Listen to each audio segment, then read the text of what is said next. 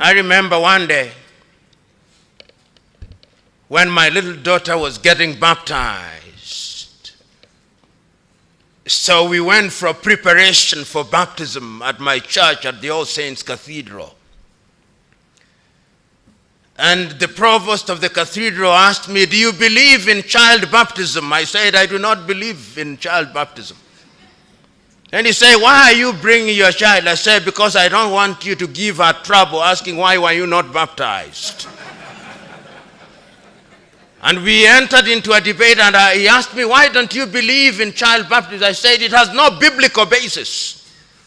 Because if it had biblical basis, Christ would have been baptized as a child." That debate still lingers, and I'm quite certain some of you may not agree with me, but it has no biblical basis. As many as believed were baptized. Children cannot believe. They have no power of discerning. I'm still talking about rediscovering mentorship in the Bible.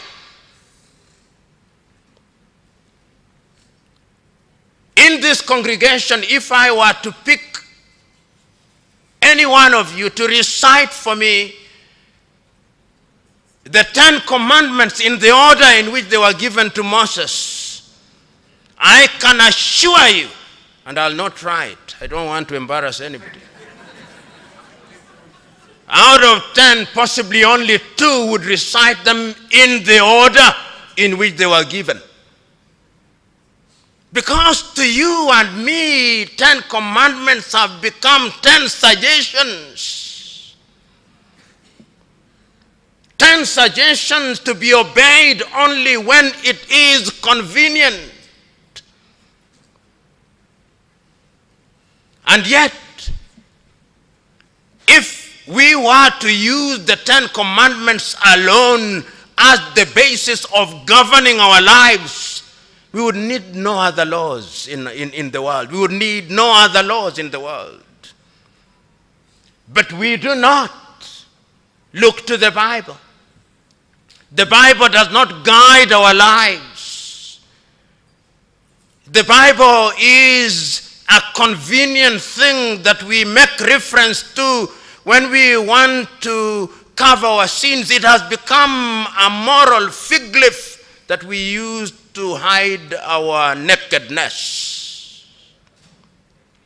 And I want to tell you that until and unless we change our ways, and it's a constant struggle for all of us, I now understand why Christ said how difficult it shall be to get into the kingdom of heaven. I do not know whether it's in Revelation where there is an attempt to say the number of people who will get into heaven, and heaven is described. I used to think it was very small. I now know not many people may get there. Not many people may get, despite our pretension to the contrary. It is in Matthew 24:24 where it is recorded that there shall arise many Christs and many prophets who shall work wonders, and inasmuch as it were possible, even the very elect would be cheated by those Christs. And there is no shortage of them today. In every